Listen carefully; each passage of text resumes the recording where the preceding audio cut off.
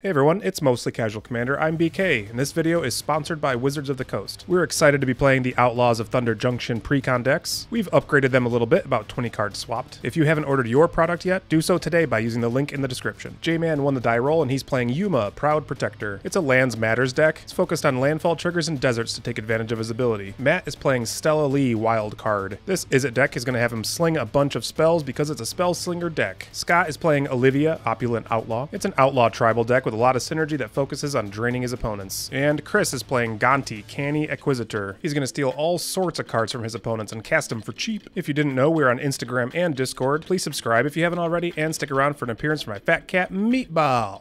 He's so chunky. J-Man kicks things off by playing a Sheltered Thicket, and then he passes over to Matt, who plays an island as his land for turn before casting Preordain. So he'll scry 2 and draw a card. He decides to keep one on the top and put one on the bottom, and then draws the one he just put there. He passes over to Scott, who plays a Temple of Silence as his land, scrying one and keeping it on top. Afterwards, Chris's turn starts. He'll play Llanowar Wastes as his land before passing back to J-Man.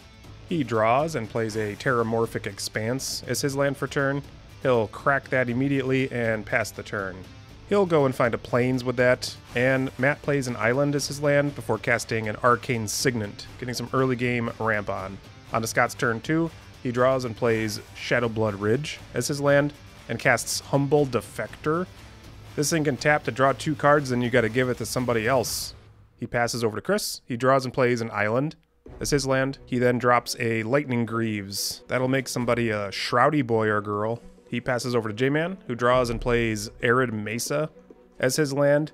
He immediately just cracks into that, losing 1 life, and he finds a basic mountain. He then uses that to cast Chromatic Lantern. This will give all of his lands identity issues. He passes, Matt draws and plays a Storm-Carved Coast as his land for turn before casting Urabrask. This thing can generate him some mana and deal some damage whenever he casts an instant or sorcery. He passes over to Scott. His first action is to activate his Humble Defector and draw 2 cards. Then he gives it over to Chris so that he could do the same thing on his turn.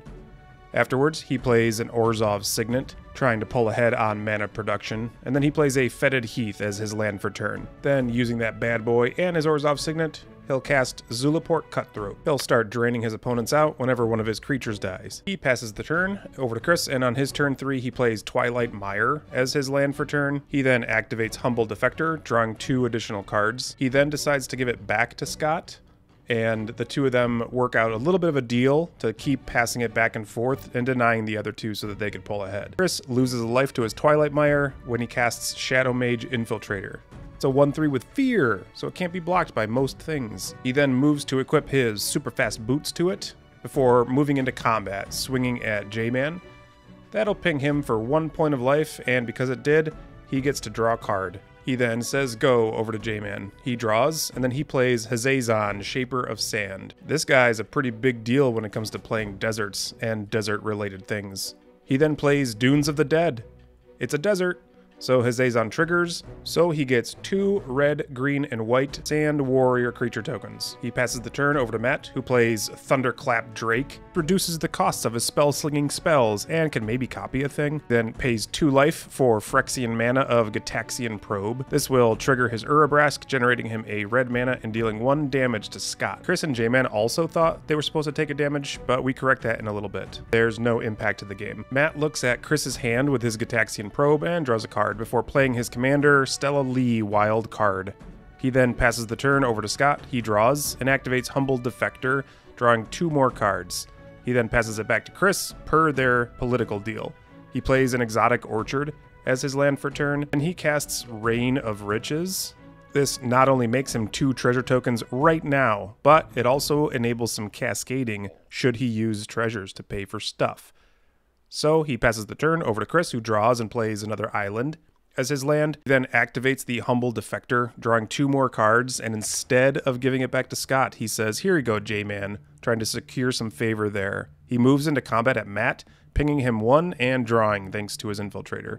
He then pays 1 life and his Twilight Mire to play Dark Ritual, generating 3 black manas. With that, he's able to cast his commander, Gonti, Canny, Acquisitor. He drew that Dark Writ off of his Infiltrator, otherwise he would have cast Gonti before he went to combat. He does move his super fast boots over to his commander, giving him some shroudy protection. He then passes the turn, and on J-Man's turn 5, he draws, activates that Humble Defector, drawing 2 more cards. Then he moves that over to Matt, being a team player. Following that, he plays Hashep Oasis. This will trigger Hazazon, getting him 2 more Sand Warriors. He represents those summoning sick ones with the dice. Then he plays Skullwinder, and because J-Man saw Chris and Scott working together, J-Man proposes that Matt and him be friends. So with Skullwinder's ability, Matt returns Gitaxian Probe to his hand, and J-Man returned an Arid Mesa. On Matt's turn, he plays a Mountain as his land, activates Humble Defector, and returns the Defector back over to J-Man. He then casts Gitaxian Probe once again, so he looks at J-Man's hand this time, and he gets to draw a card.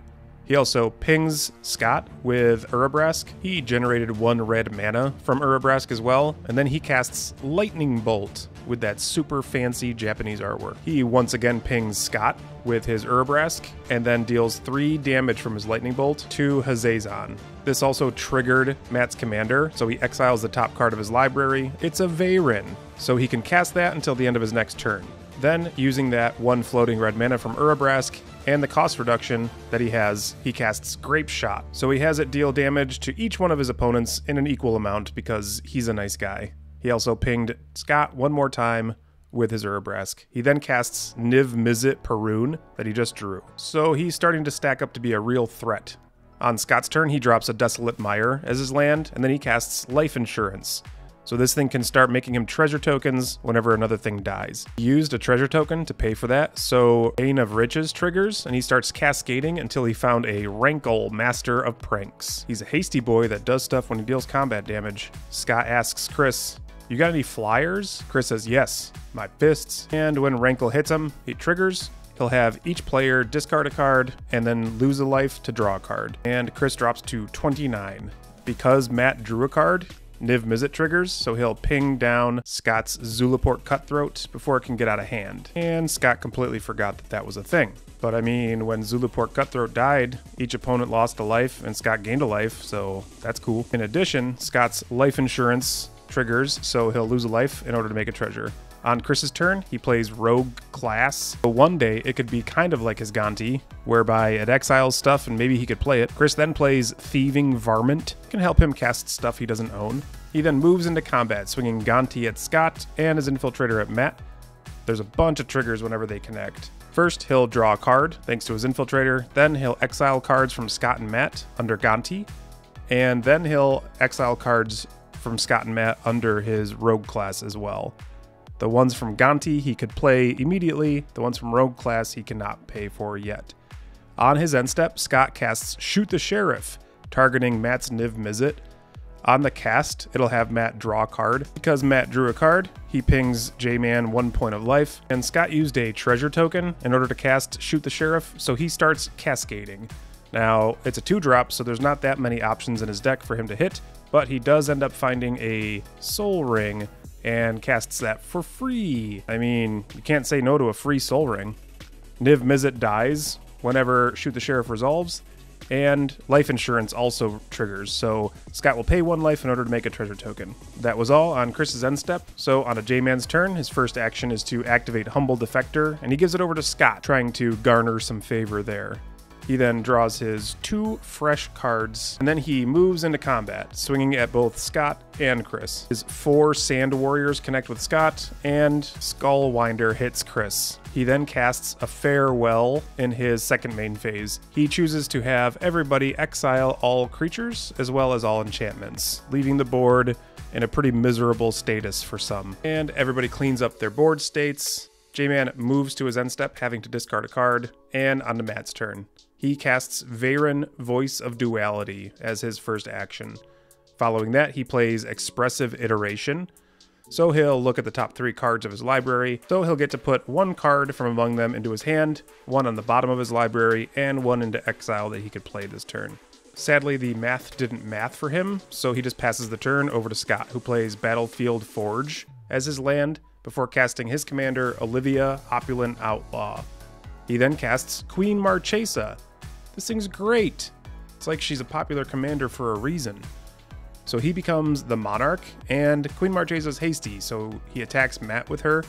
And because he did so, this will trigger his commander, gaining him a treasure token. He then casts Misfortune Teller, and when that ETB'd, he exiles a land card from J-Man's graveyard, and therefore he gained a treasure token. On his end step, he drew a card, and on the Chris's turn, he takes 1 point of damage to his Llanowar Wastes in order to cast Rampant Growth. He'll go and find a basic swamp, and have that enter the battlefield tapped. He then passes the turn over to J-Man. He draws, and on his turn 7, he plays that Arid Mesa that he grabbed out of his graveyard earlier. He then immediately cracks it in order to find a Plains.